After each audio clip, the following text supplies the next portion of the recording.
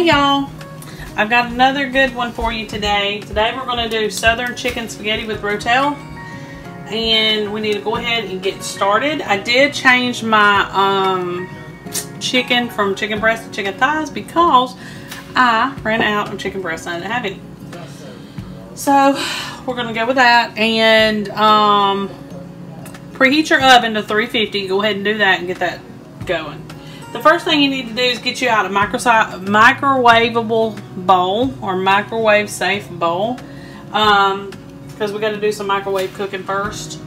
So you're going to need one of the big cans of Campbell's. Well, it doesn't have to be Campbell's. I'm sorry, cream of chicken soup. It's a 21 ounce can. Yeah, this one's a 22, but the family size can. It doesn't have to be name brand though. I'm sorry I said that.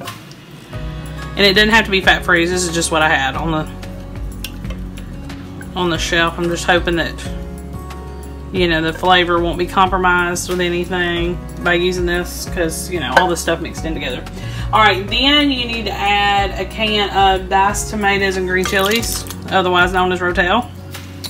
Okay, and we need to add about 6 ounces of cream cheese.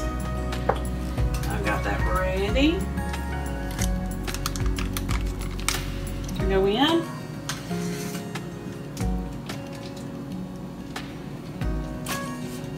Okay, now before we put this in the microwave, I want to go over it with you real quick. You need to go ahead and have your chicken breast or chicken pieces already boiled and cooked and chopped or shredded, whichever. Set those aside. You also need to have a pound of spaghetti broken into 2-inch pieces, boiled, cooked, drained, set aside. Okay, now let's get back to it. You need to take this mixture here and put it in your microwave, and you keep heating it until it's smooth and creamy. So it's going to take a little while because you've got the brick cream cheese. So just keep doing it. Don't burn it. I would do it like a minute at a time, and then do 30 seconds after that as it softens so you don't burn it. I'll be right back. I need to stir in 2 cups of cheddar. There's 1 cup, 2 cups. Now you will need 3 cups shredded, and I do have that, but you're supposed to divide it. So 2 cups goes into this mixture, and you will stir until smooth.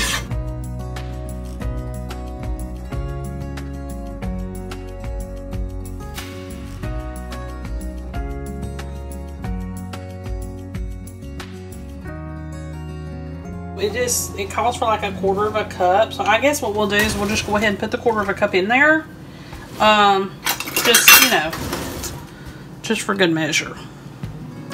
So there's that. You can use heavy cream or milk.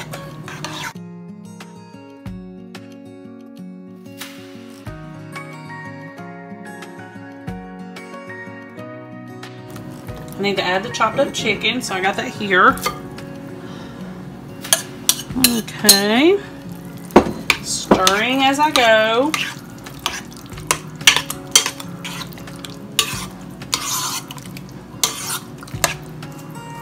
Okay, the next step is, oh, and I forgot, onions, peppers, sauteed, set aside as well. I don't know if I said that earlier, and I did do that.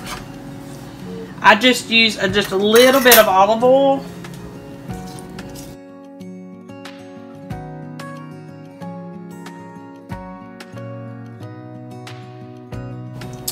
So add that. Hopefully we won't have to add much more because I'm like running out of room here.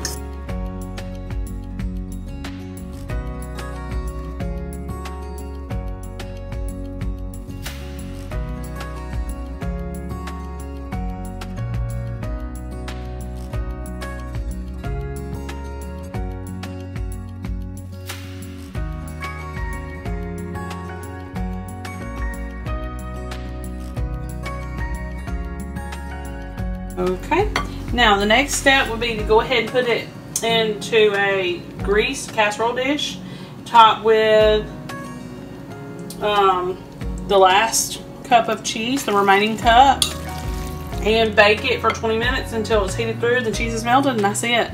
The recipe also states that you can freeze it at this point and then just, you know, take it out and cook it. Okay, so I want to get casserole dish, got it sprayed with spray, and now we're putting our mixture in here. Top with the remaining cheese.